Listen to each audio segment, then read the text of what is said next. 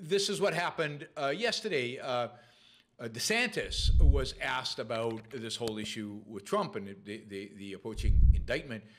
And of course he said, well, you know, this is politics. You know, he kind of brushed it aside. It's not that important. But then he said, which I think is brilliant, he said, and this is Desantis, he says, what goes into paying hush money to a porn star to secure silence over some type of alleged affair, I can't speak to that. Now that is a jab at Trump. It's subtle. It's nicely done.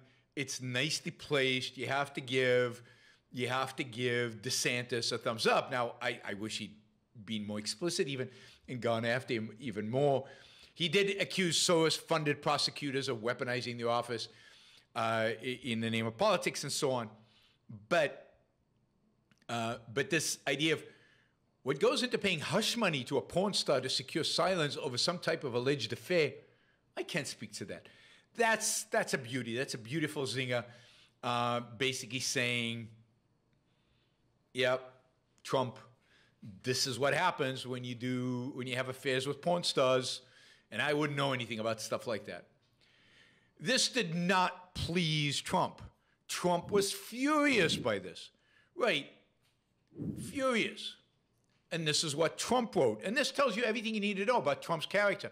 And this is why Trump is not qualified, never was qualified, to be president of the United States. And with all due respect, I don't care what anybody says, including people who I generally admire in other respects. This should, you know, this kind of scumbaggy mentality which Trump has, the lowest of the low, is awful. Frank, my volume is the same as it is every day. If I raise it, it'll start peaking. So I'm not going to raise it. This is what Trump answered. Ron DeSanctimonious, I mean, just that childish teenage TikTok mentality of calling people names, coming up with nicknames that you think are smart, that did him very, very well in the election in 2016, and why, again, I think he is disqualified from becoming commander-in-chief of the United States military, the president of the greatest country that's ever existed in human history. This guy is just, ugh. I mean, Ayn Rand, you can't even imagine what she would think of this, of how low and disgusting and pathetic and just horrible a human being he is, never mind becoming that good. So he says, Ron DeSanctimonious will probably find out about false accusations and fake stories, all capitalized, by the way, false accusations and fake stories, sometime in the future, as he gets older, wiser, and better known, when he's unfairly and illegally attacked by a woman, even classmates that are, quote, underage or possibly a man. I'm sure he will want to fight these misfits just like I do.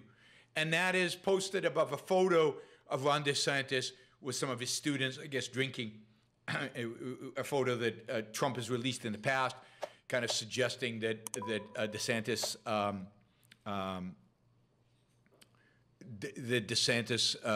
was partying with underage women and maybe men, you know, when he was younger and a teacher. So, I mean, here it is. I mean, this is a veiled threat. He'll probably find out about false accusation of fake stories. I wonder who will spread those. And about unfairly and illegally attacked by a woman, even classmates that are underage or possibly a man. I wonder who's going to spread those rumors. I wonder who's already spinning those false accusation fake stories. Maybe they're true. Who knows if they're fake? Who knows? Anyway, that's your Trump. That's the guy who, you know, anyway. And by the way, this is Trump responding to the potential indictment. He says there was no crime, and remember the same animals, District Attorney of New York, and thugs that would do this to perhaps 200 million people. But actually all Americans are the communists, Marxists, rhinos, and losers that are purposefully destroying our country. And our nation is now third world and dying. The American dream is dead. They're killing our nation as we sit back and watch. We must save America. Protest, protest, protest. Of course, here's a guy who's going to be indicted because of something he clearly did. The argument is not about whether he did it or not. The argument is about whether this is indictable or not. And what's he telling his followers? Go and protest. Go and protest. Go and, and America's failing and only I can save it, which is a lot of, real crap. Thank you for listening or watching the Yaron Brook Show. If you'd like to support the show, we make it as easy as possible for you to trade with me. You get value from listening. You get value from watching.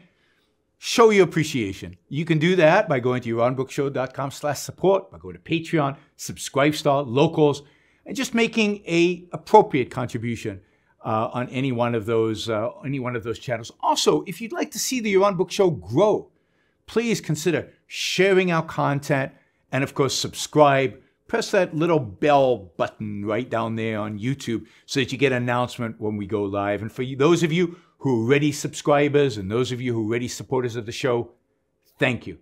I very much appreciate it.